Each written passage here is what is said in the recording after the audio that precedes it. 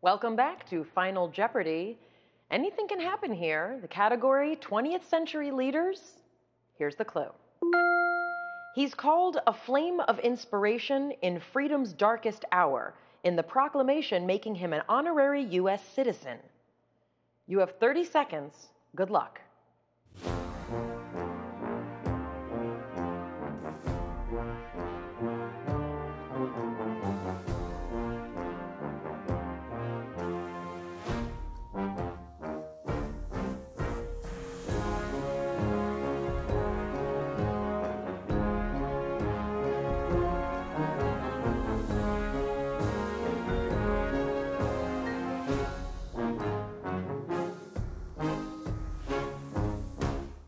Let's start with Yejun Kim in third place. What did you come up with? Who is Churchill? Yes, Winston Churchill. He was called this by JFK in 1963. How much did you wager? 0. All right, that'll leave you right at 6,000. We'll go over to Mitch Macek. Did you come up with Winston Churchill? I'm afraid not.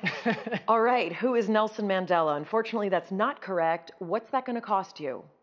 Everything. That will take you down to 0, puts you in third place.